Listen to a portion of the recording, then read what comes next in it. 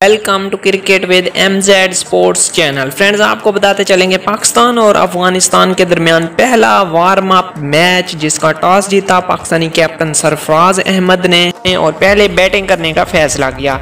Team Pakistan में आज के इस मुकाबले के लिए वहाब रियाज, मोहम्मद आमिर और शादाब खान की वापसी हुई है। और अगर बात करें पाकिस्तानी ओपनर्स की तो इमामुल हक सिर्फ 32 रन बना सके।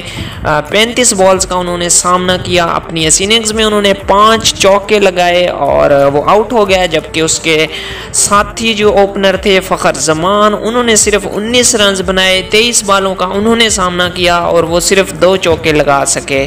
जबकि तीसरे आउट होने वाले बैट्समैन थे हारिस सोहेल जो सिर्फ 1 रन बना सके।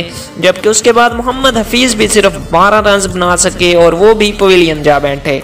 तो फ्रेंड्स, इस वक्त टीम पाकिस्तान ने 21 ओवर्स में 102 रन बना लिए हैं और उसके 4 खिलाड़ी जो हैं वो आउट हो चुके हैं। बाबर आजम और शुएब मलिक इस वक्त विकेट पर मौजूद हैं। बाबर आजम ने 36 रन बना रखे हैं, जबकि शुएब मलिक अभी 1 रन पर बनाकर विकेट पर मौजूद हैं। तो फ्रेंड्स, ये हैं अब तक की लेटेस्ट अपडेट्स पाकिस्तान और अफगानिस्तान के दरमियान पहले वार्म अप मुकाबले की। तो जैसे जैसे न्यू और लेटेस्ट अपडेट्स आती रहेंगे हम आपके साथ शेयर करते रहेंगे।